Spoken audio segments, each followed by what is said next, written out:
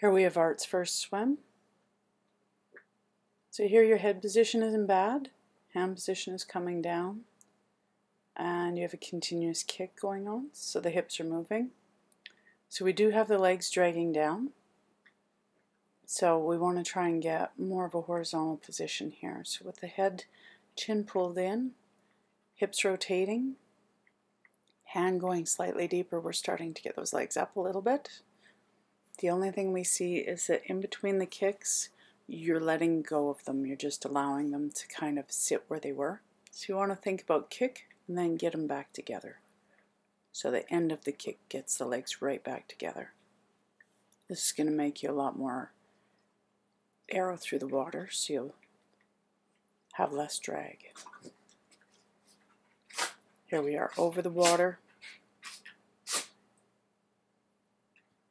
You can see that you kind of pause and hang time out back here. We just want to make sure that the hand is continuing to move forward to the entry point when it's ready for the next stroke. And from the front here, everything's nice and wide. Nice job.